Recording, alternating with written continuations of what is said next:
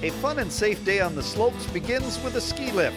We will show you some types and tips to keep you safe on your ride to the top. Ski lifts come in a variety of sizes, lengths, and types. Basically, there's two types of lifts, surface lifts and chair lifts like you see here. Surface lifts. The skier or snowboarder stands, staying in contact with the ground as they are towed up the slope.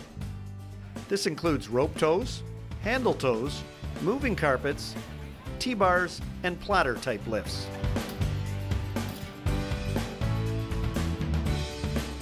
Chair lifts. The skier or snowboarder sits on a bench seat as they are lifted above the ground and carried up the slope. Three basic types: fixed grip, where the chair maintains a constant speed; detachable grip, where the chair slows down for loading and unloading; and moving carpet loaders, as we see here. You only need to know three things to be able to ride a ski lift. 1, how to load; 2, how to ride; and 3, how to unload.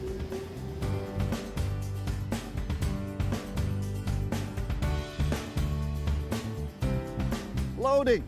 You need to prepare first of all, so you take your pole straps off if you're a skier. Snowboarders take their back foot out. Then you're going to line up.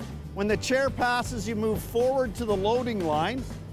Get your poles out of the way, look behind you. Then you're simply going to put your hand down to help you sit. And then you reach up and lower the bar as we're doing here. Once that's done, simply enjoy the ride. Always load so the chair is balanced in the middle. For surface lifts, the process is the same, with one key difference: don't sit down. Prepare, move to the loading line, move forward keeping your joints bent for balance, and stay standing as seen here. If unsure of anything, check with the lift operators for direction.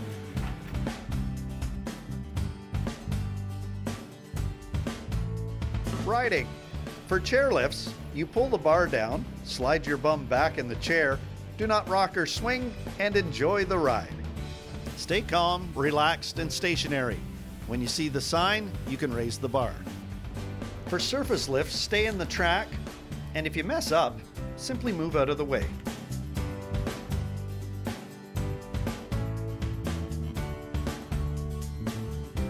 Unloading. You want to watch for the signs and read them as you see here. When you get to the raise restraining device, that's when you're going to lift the bar, as we're doing now. You're going to keep your ski tips up, and then when they touch down on the ground, simply put your hand down, push yourself forward and out of the way. It is important not to brake or snowplow until you are away from other skiers and boarders.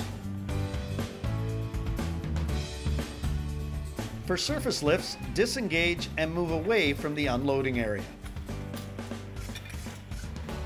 No matter which type of equipment you use, the process is pretty much the same. Prepare, move forward, look, load, and lower the bar. Then enjoy the ride. Unloading, remember, lift the bar and leave the unloading area. Some helpful hints. If you fail to load properly, simply slide off and stay down as shown here. Wait for the lift to stop and follow the directions from the lift operator. If loading with small children, keep the child on the lift operator's side of the chair. When loading with very small children, adult assistance is often required. With little ones, whose bottoms are below the seat, bend your knees, grab each child around the waist, and stand just as the chair arrives. You lift and sit as one. If their bottom is above the seat height, put your hand on their midsection and push them to the back of the chair.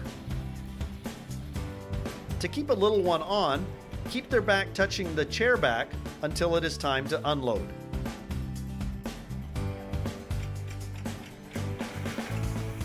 If the chair has a footrest or dividing bar, the bar goes between their legs. This helps. If for any reason you do not unload the chair, do not panic. Relax, allow your skis or board to dangle, and they will trip the lift stop mechanism, and the lift operator will then come and help you off. Come around here, sir, please.